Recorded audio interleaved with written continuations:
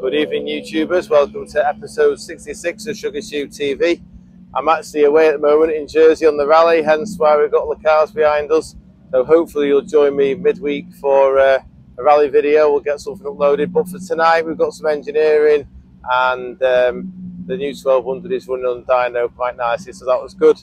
And various bits and pieces. Thanks again to everyone for clicking on and watching tonight's video. Really appreciate it, and all your comments.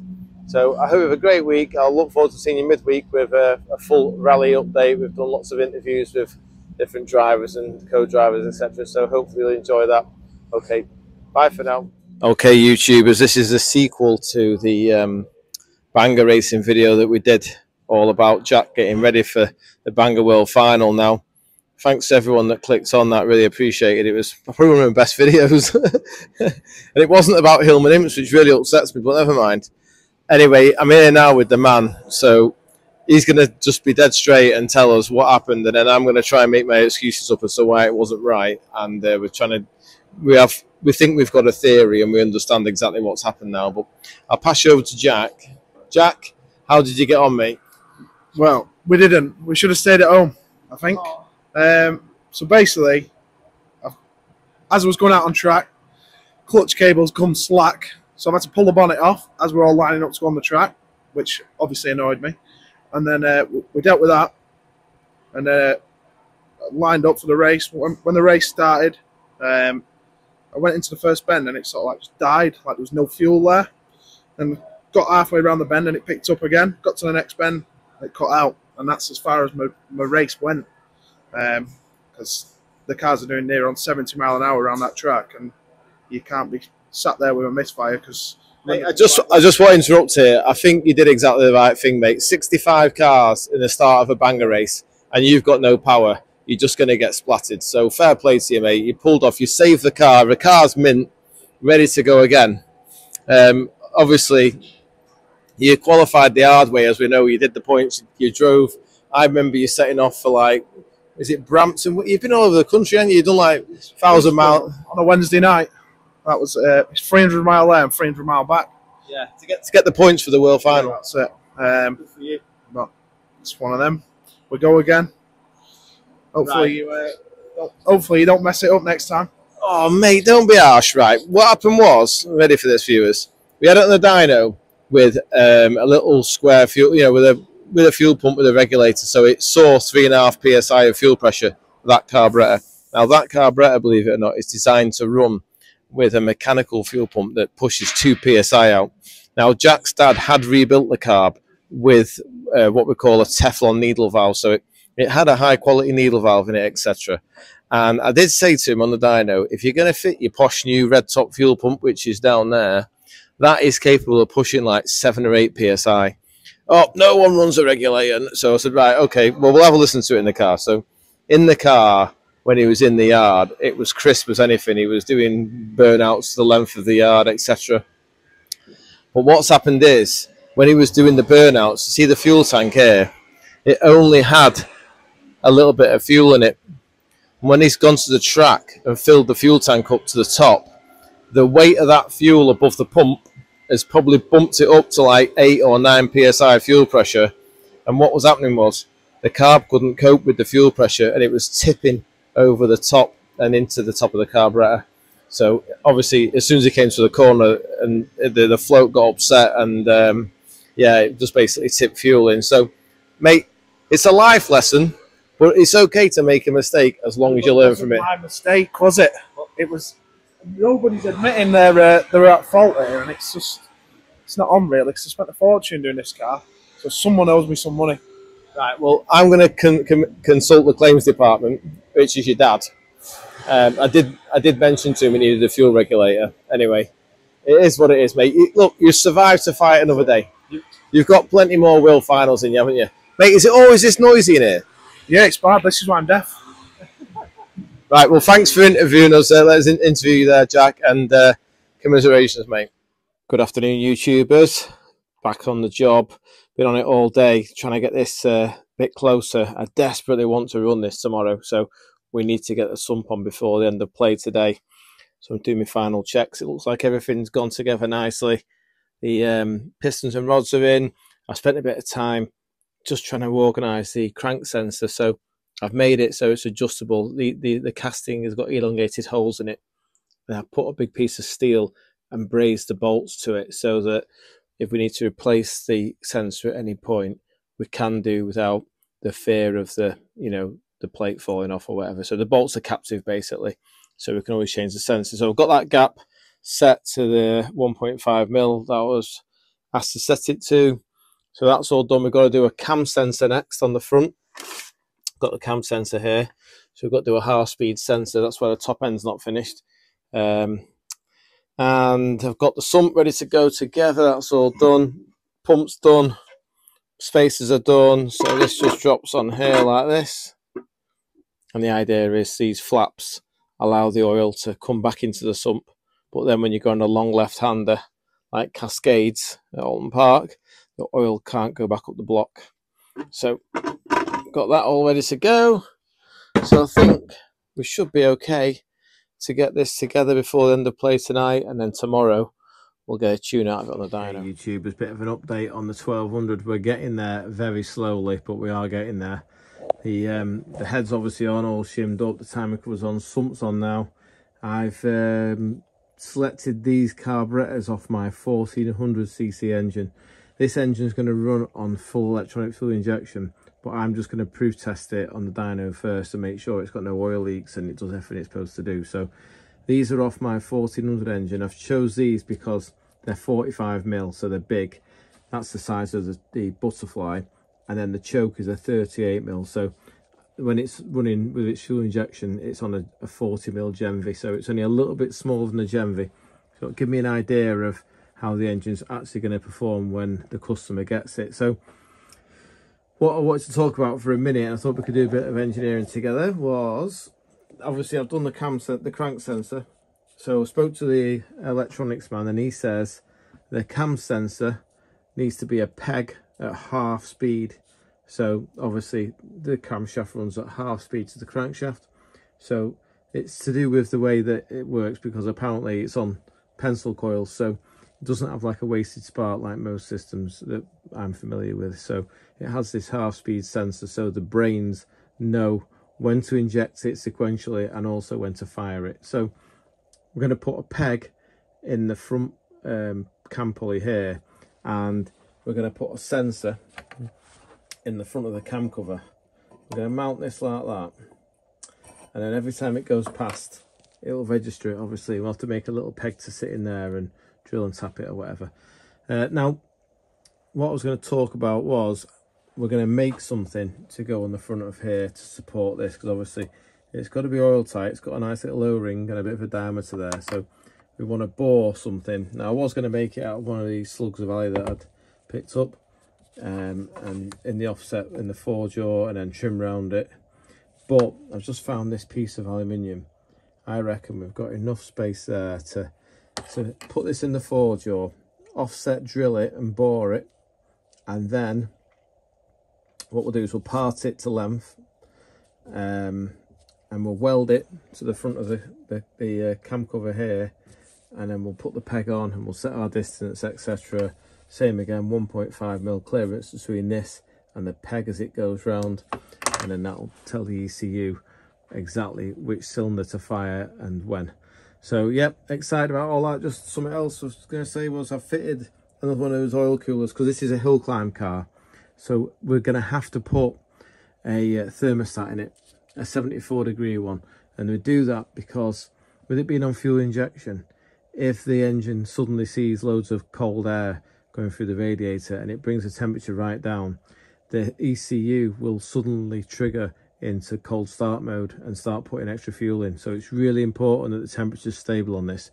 So we'll put the 74-degree stat in it, and then the water will come out the block here and go through the cooler and then rejoin on the other side of the thermostat, so that that water will always be circulating like a little bypass circuit. So it'll serve two purposes. Obviously it'll act as a bypass, and it'll also heat the oil up as it goes through.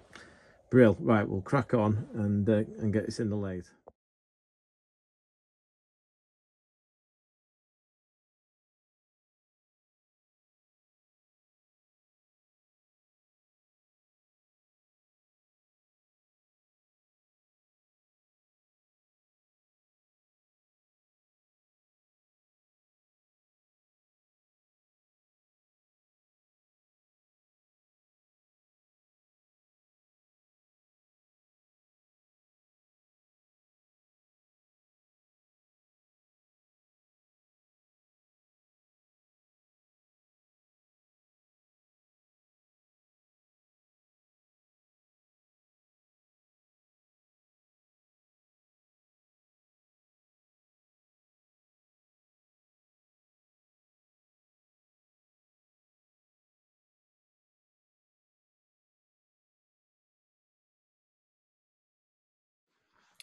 Okay, YouTubers, it's a good time for me. I'm just loving this engine.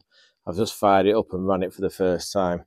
It's had about half an hour just making friends with itself. It runs absolutely sweet as a nut. I'm really impressed with it. Obviously, it's pretty wild. It's got the long rods in this. This is a 1200 lot, the first of the new long rod generation engines I'm doing. Obviously, it's going to be, as I mentioned, on fuel injection. So put it on some big carburetors on 45mm Delautos with 38mm chokes in them to replicate how much air it'll get when it's got its 40mm Genvis on it. It looks really good. No oil leaks, which is handy, and it all goes round. I was just going to say, you probably just watched the time lapse where I'd made this nose for the cam sensor. So I've done all that now. I've just got to tidy it all up and get some black paint on it before the end of play today, and then it can dry ready for next week, and we'll get it on and we'll finish dynoing it. But for now, what I'm really excited to do is I'm going to run it again now. I've just put a couple of heat cycles into it this afternoon, and I want to try and get some load on it before I go home and see if it's doing what I want it to do, which is I want this engine to be doing all of its power up at the top so we get some decent horsepower figures out of it. I don't know exactly what figures yet, but we need to be seeing like 90 foot-pound of torque, but up at like 8,000 RPM for it to do the 130 horsepower. And then, when I say 130 horsepower, that'll be 130 horsepower on my dyno. We know it's got 120 when it leaves, because that's where I want it to be, really. Anyway, we shall see what happens shortly. Right, I thought we'd have a quick run offload, just so you can hear it. I've unplugged the microphone because it gets upset with the big noise, so I'll just fire it.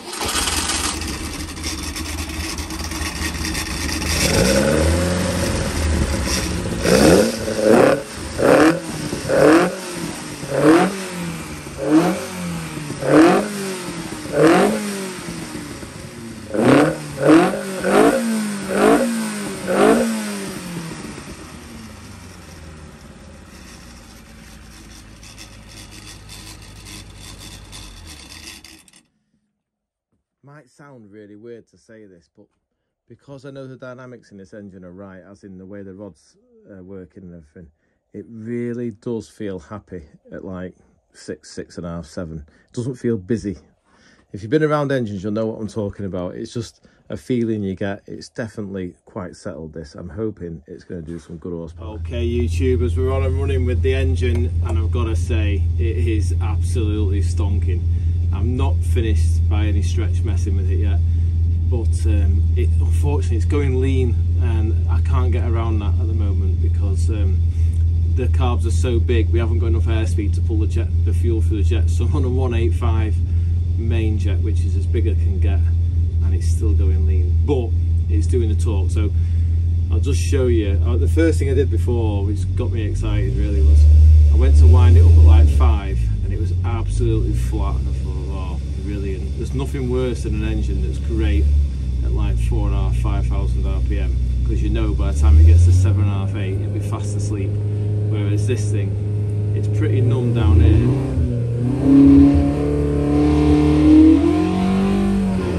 Try and get it lower. About 68 foot-pound pants. Brilliant that, because that means when it comes, and it is rich as sin down there. The carbs are all up the wall because I'm trying to replicate something that's not really possible with carburetors. It needs a smaller choke to get the airspeed, but that's another story. What I'm trying to do is I'm trying to replicate what it'll do top end. When it gets to 7, you'll see it just comes alive. Proper liveliness. It's so happy around this area, you know, 7, 7.5. You don't feel stressed at all. Look at that. 93 foot-pound at 7.5. So when I get some more jets organised next week, we'll have another go at this and give it a proper workout. But early signs are it's going to be a good, powerful engine. This, I think, if Mr. Benoy is watching, I can't wait to see how he goes with the new bottom end in his next year with this sort of spec, you know. Anyway, one other thing I was going to say was I've run this engine without an oil drain pipe on the from the head to the block. That means that all the oil in the head is just pooling. done that because this is the first time I've ever done it without valve guard oil seals, because the guides were so nice on it. I wondered if they'd be so close that they wouldn't let any oil past, and even though they were obviously submerged with oil, and yeah, it seems to be working a treat. There's no smoke out of it or anything, so yeah, pleasing so far. Let's go back, try and give him a wind up, make sure it gets on the cam. Rich is sitting there.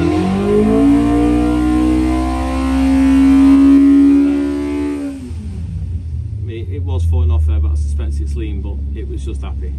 Well happy. Job here that I get asked to do quite a lot, which is to turn the scroll off a standard imp crank to turn it into a crankshaft that will fit a Talbot Sunbeam 930 engine. Obviously these are quite hard to come by now on good size, but basically the procedure for doing one, real simple. 4-jaw chuck, clock it up on the rear main, get it absolutely towel perfect, so that's really important, and then just plough in with the tool, top turn this to 3-inch, little chamfer on the end so it doesn't damage the seal when you go to fit the seal over the edge, and you're good to go.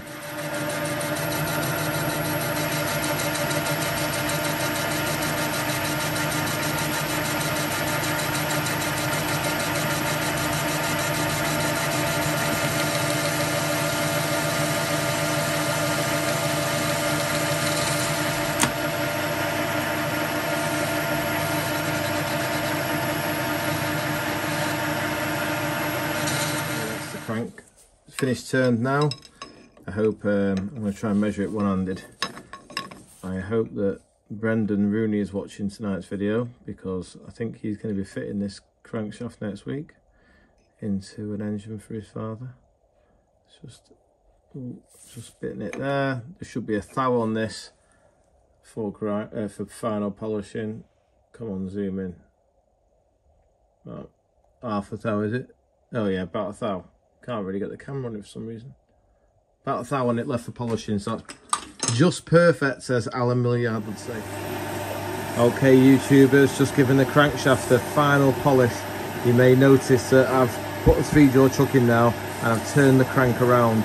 That's because we always polish the crankshaft in the direction of rotation, so as to layer the top surface or lay it down all the edges so they don't catch the bearings. It's all microscopic, but it does make a difference.